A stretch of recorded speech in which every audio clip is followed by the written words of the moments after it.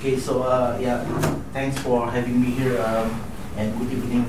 I'm just going to share with you regarding Microsoft Azure. Well, I'm from Microsoft. I'm a technical evangelist in Microsoft. So one of my job is just to share the technology in a Microsoft ecosystem. So Microsoft also have cloud, which is already like 6 years, more than 6 years. So it's not new. It's already like very mature. And some of you maybe use Magento, but you haven't tried in Azure, for example. I know some other cloud have Magento as well, but I'm not going to do some slide because it's better just do directly demo to the demo. So this is the portal, the Azure Management Portal. As you can see in here is just a normal portal. So if you want to have Azure account, all you just go to azure.com, then you just get a free $200 for 1 month testing. Use your email, but it requires you to put the credit card for verification only. After 1 month, if you don't continue, then it's done. If you want to continue, you can use pay as you go, meaning that even if you register, you use your credit card. If you never use, then the billing always zero. Okay, I can assure you, your billing will always zero. Unless you put something, you run something, then it will. Yeah, because the billing in Azure is by minute, the billing per minute. So if you create something, 10 minutes after that you shut down, you only pay 10 minutes. Yeah, that's why they call it pay as you go. So yeah, let's go to Magento because a lot of things in here. I think it's more than 3,000, nearly 4,000. Yeah, you can name it. But I'm just going to type Magento here to search the Magento. And here's what you have Magento in Azure. Yeah. The publisher is AppDirect, Bitnami, of course, the famous one. And then you have this, Cognosis, everything. What else? So this is the Magento available in Azure, and all you have to do is just click and then create, and you spin the Magento and done. So it's less than 4 minutes. You spin it, everything is done. So just going to do the like this, and then I'm just going to create one. I'm just doing Bitnami lah. I prefer Bitnami. Okay. It's just the basic. You just put any name, your name, Darth Vader, server name. Sorry, I pressed the wrong button. Yep. Very simple. Bitnami, create.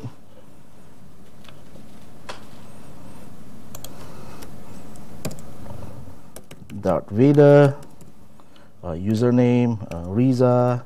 And you can choose SSH public key, or you want to use password. I'm just going to use password.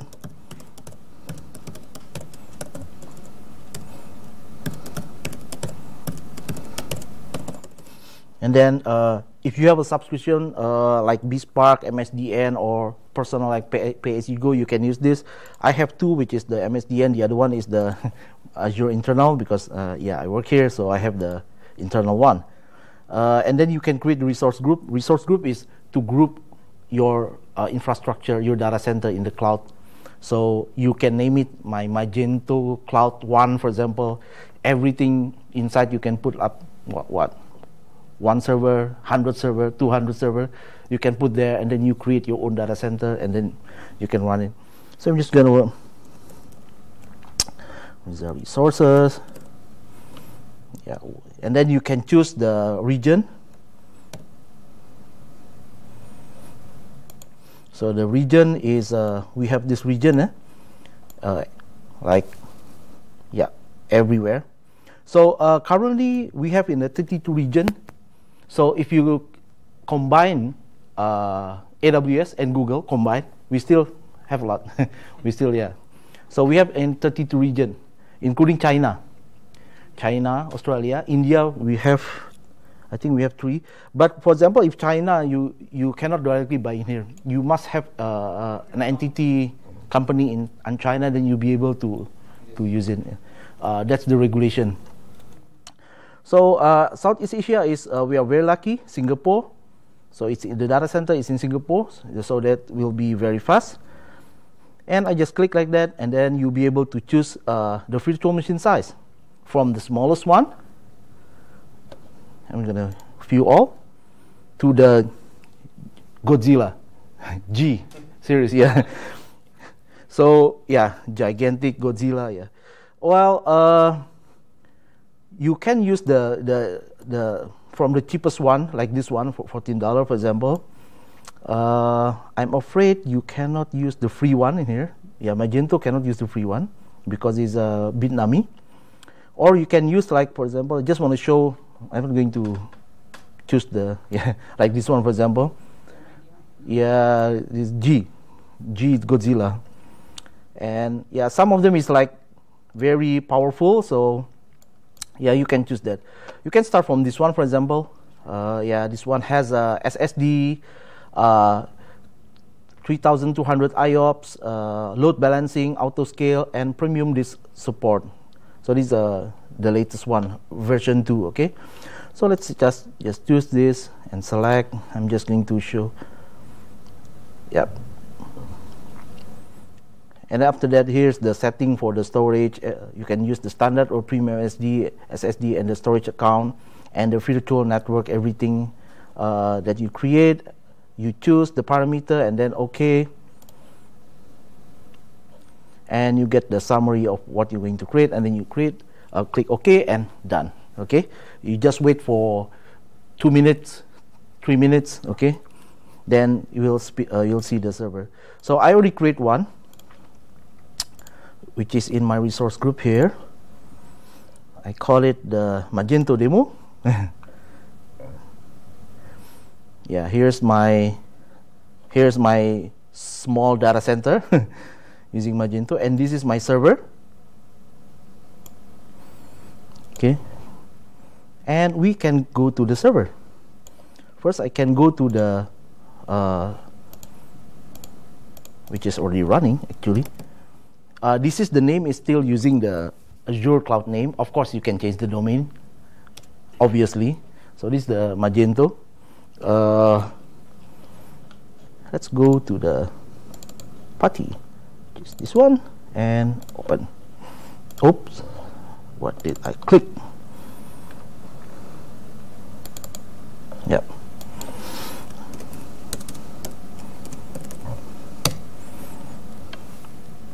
What is the password?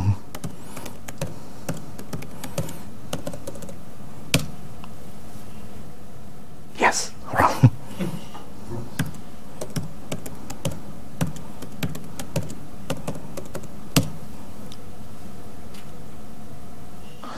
Sorry, yeah. Don't worry, I can reset this, but never forget the password. I think I forgot the password. What password that I may choose? Okay, one more try.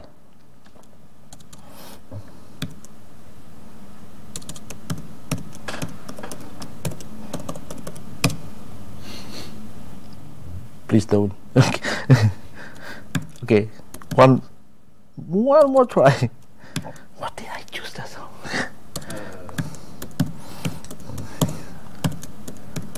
Say your public key.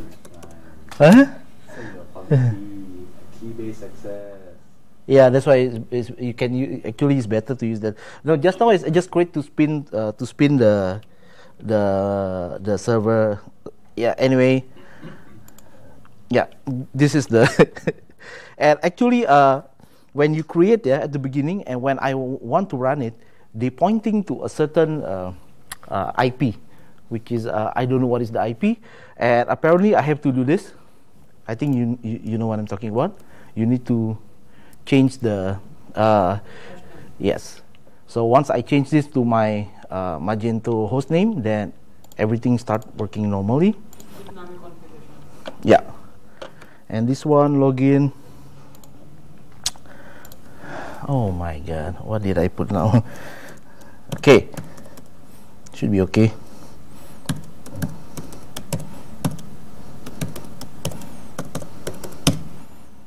Okay, totally forgot the password. Okay, don't worry, it's just a cloud. The good thing is the cloud, you can just reset. Yeah, yeah, that's.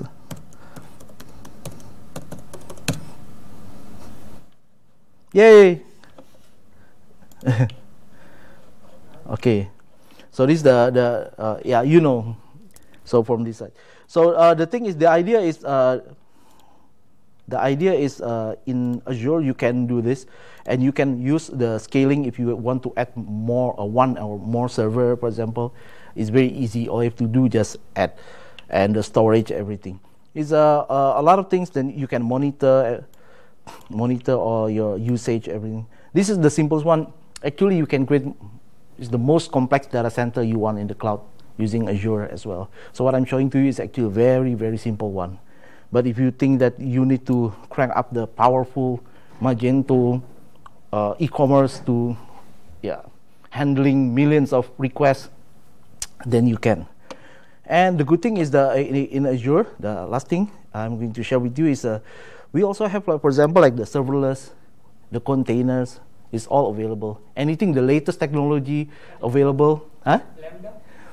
Lambda? No, we call it Azure Functions. Azure Functions, yeah. In AWS, they call it Lambda, but it's serverless. Serverless is not meaning you don't have the server. No, that the serverless meaning that your app model is serverless, not the data center without server. Because sometimes when people say serverless is data center without server, no, your app model is serverless. That's the meaning. So you can use Azure Function.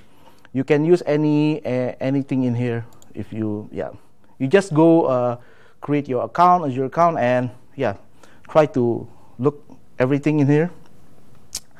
You have Red Hat, everything. By the way, Magento is Linux. Okay, so you can use Linux, and of course you can use container if you want it. Maybe I can try to create one and put in the hub, in the Docker hub, because also currently we have the so-called the Azure container, and we have the Windows container. So Windows has a container, and it's using Docker management API, the same. So you don't have to learn anything. Use Docker command exactly, but it's using Windows. So similar, all the command line, everything is similar. Yeah. So that is the Azure. So if you want to try, go ahead. I kind of like the portal if compared with other cloud. Honestly, this one is, and this one is mobile friendly. Yeah, you can open it, but you're not going to manage your cloud using mobile. It's like too many things to scroll. And this one, you can, of course, you can manage the The other one is once you already use Azure, because Magento is just web. The final one I'm going to share with you is Power BI. Because this is Power BI is the reporting engine, business intelligence. So you can create from here, and then you can just embed inside your administrator, for example, for Magento, showing anything that is for business intelligence, statistic. For example, I show it to you. Simple. You see, you can get data from anywhere or online service. You see that? Ooh, look at that. You see? Marketo, everything, GitHub. I can just connect to GitHub. Connect. And then I'm just gonna, let's go to check Microsoft one, and then .NET, for example. It's gonna follow this. So you can create a beautiful reporting Power BI, and then you just embed in your they will collect from your database. Any database, you can see that there's MySQL, SQL Server, Oracle, anything that you need. Just want to get the contribution, load, evaluating, creating model, and that's it. You see this on the left side. All I have to do just click this, for example, click this, kind of like Excel, but yeah.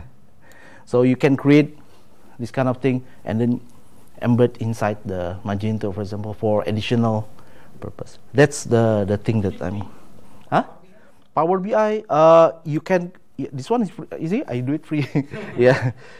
But if you want to, of course, the enterprise one, if you're using for business, I suggest don't use the free one lah, because even if you can do it, but it's very slow, for example, or there's always a limitation lah. Free is always a, yeah.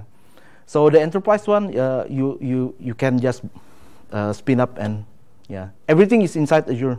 You can just go here and then spin up. Yeah. Okay. So that's it. Maybe any questions before? Yeah, that's my part. So the cloud is very powerful, Azure. I recommend you just try it first. Okay, just try to use for Magento, for example. I believe the speed will be the same. Why? Because it's Linux, the same.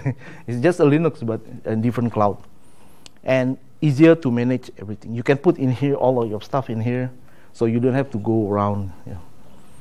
Okay. So something I will look out for is Azure by default has a spending limit. Yep. So you expect your services to take up a lot of bandwidth, like a high traffic period. You might want to turn off that limit, because otherwise, like, yeah, some of my sites actually suddenly it just went down because you use the spending limit. Yeah. Hit the spending limit and the site just disappeared. So the idea is what I do. I recommend to use don't use the what do you call it, the monitor the hit request, and then if you think that is for example the threshold is 1,000. Sorry, the threshold is 800 out of 1,000. Once it's 800, send you an email, for example, or notification, or you use Twilio in here, send SMS to you. Oops, you just open your portal and remove the spending limit or increase the spending limit. So you can do like that. You can manage. The good thing in cloud that you can manage, like this one, you see, subscription, everything. You can add almost anything in here. You can see billing, everything. Yeah, okay, too many. TLDR. Yeah, and of course, because this is a cloud, it's open source. Not all the cloud open source. I mean the connector, the tooling, everything. You can create a script out of it. You can create an API out of it. So you'll be happy. Now Microsoft released the billing, the portal billing. I forgot the name. Yeah, so you can create your own billing. But the billing is using the Node.js. The billing is Node.js, but it's okay. Service in the mobile analytics.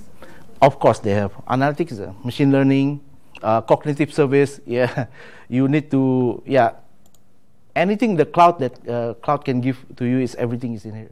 So it's a one stop. For me, it's one stop. You just go here, new. You just type something here. Give a hint, one hint. Anything, I'll type in here. It will show in here, for example. So it's very it's complete, everything for mobile, data storage, analytic, Internet of Things, the Azure IoT suite, security. If you want to beef up security, for example, in Magento, if your connection string to the MySQL is still in the code, you can remove that. You can use the Azure Key Vault, which is using the HSM inside the cloud, hardware security module. So the developer or anyone who manages the code will never going to see the connection string, but it will always connect to the database. So you know, Like environment variable? No, it's HSM, hardware security module. So you create a key, cryptographic key there. The key will never come out from the machine. You know the HSM machine, like Talos or SafeNet, that kind of thing. Azure using Talos. So same like a bank, the PIN, the card number is put it inside. You can encrypt everything, so it will be secure. And if you use, for example, like database like SQL Server or SQL database, there is always encrypted, for example. Yeah. Yeah, you can do that kind of things. Almost anything. Yeah. complete. And for me, it's quite cheap compared to your on-premise lah. Yeah? Compared to on-premise, compared to other cloud, I see relative, but look at the service and the trust, everything. Okay, any more questions? Then I'm done. For database, MySQL is using third-party service, not from Microsoft. No, DB. yeah, it's ClearDB, but you can create your own. Yeah, but if you want to use the scale one, the one that is managed by someone, then use ClearDB. To me, it's because you see all the things is already implemented. You can use the Azure Resource Manager to manage the scalable, create your own MySQL infrastructure. It's easier for, yeah, exactly, yeah. And if you go to the ARM, Azure Quick Start template, you see that a lot of expert in infrastructure, here template,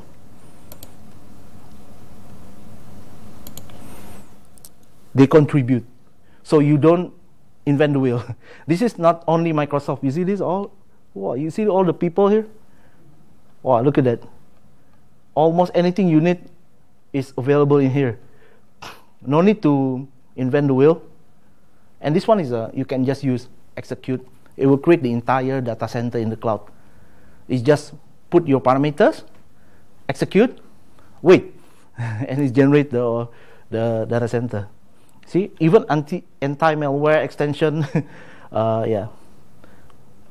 Whoa, Cisco. I'm on D now. You see, the Docker, Elastic. I believe also PHP available here. Python, maybe not PHP the name. Don't worry, it's available in here. I see one.